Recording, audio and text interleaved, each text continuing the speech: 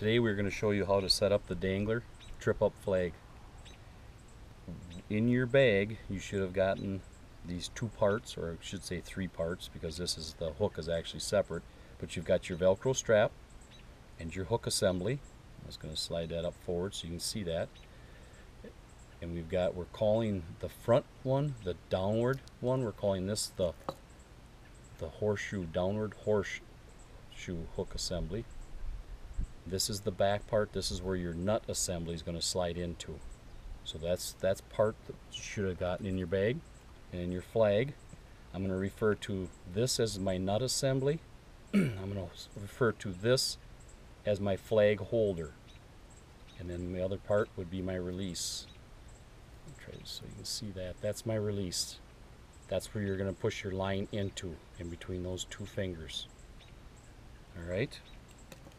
So I'm going to start with hooking my Velcro strap up. Again,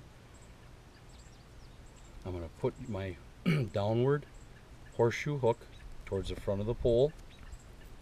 Bring my Velcro strap around. Pull it through nice and tight. Snug it up. Try to find your balancing point. A lot of guys will set these different. We like to set them so they're probably about at that much of an angle. It gives you a little bit more room for when that fish hits it. Gives you a little bit more play. But there again, anybody, you can set it however you want. Just find your balancing point. Okay, I'm going to set that on the Dangler.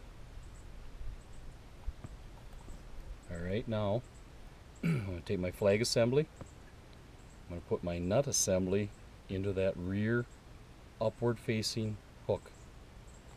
And I'm going to kind of get this closer to the camera so you can see what I did. I'm going to spin that around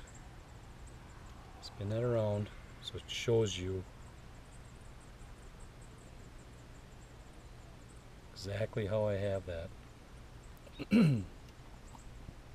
Alright, so now I've got that set, finger tight.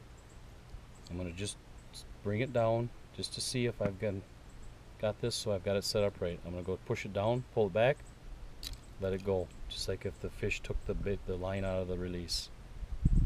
That's all you have to do. Now you just dry fired it 2 times so you know that you've got it set up right. Now you bring it back. Bring your flag back again, down towards your line. You can do this with your bail open or your bail closed. I like to have my bail open. I'm going to open my bail. I'm going to slide my line back in. I'm going to leave it right there. Now, again, this one's still not set too bad, but I'm going to just tighten that back just a little bit to bring that so I have no loose line in between my release and my spool. And it also brings your flag assembly back down towards the flag holder. And now you're set.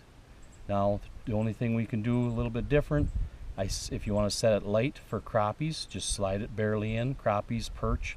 If you're fishing with a bigger minnow, for northerns, walleyes, slide your line back farther into the release, and that enables you not to get the false trips that you would get from a bigger minnow.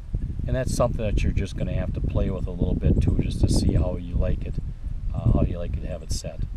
And so right now, the fish is going to come along.